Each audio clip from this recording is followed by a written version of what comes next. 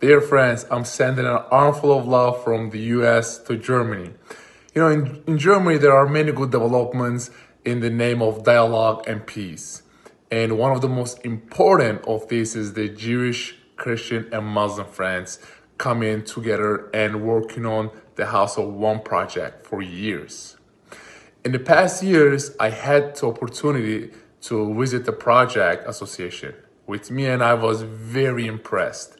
At a time when anti-Semitism, Islamophobia, and political radicalism are increasing in our world, the House of One project will be a very important step in the name of universal peace and dialogue.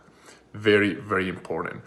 Wholeheartedly congratulate all friends who have contributed to the House of One project, which aims to live together in peace while respecting all other religions, while remaining faithful to everyone's own religion and belief.